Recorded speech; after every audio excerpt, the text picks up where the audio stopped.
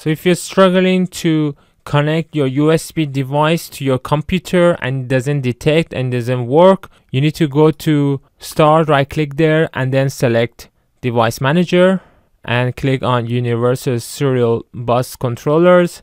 If you don't see the unknowns, what you need to do is to click on View and click on Show Hidden Devices.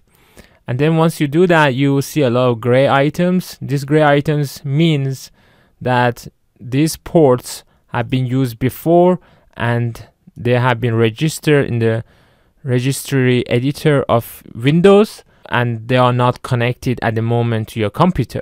And those take a place in the memory of your computer, which might not allow for the new devices to be connected. To fix the problem, you need to go to this website and download this program called USB Oblivion. Download it. Then you go to the download folder. You can extract it to a folder, then open the folder. There are two programs. One is for 32-bit Windows and one is for 64. I guess everybody got 64 nowadays.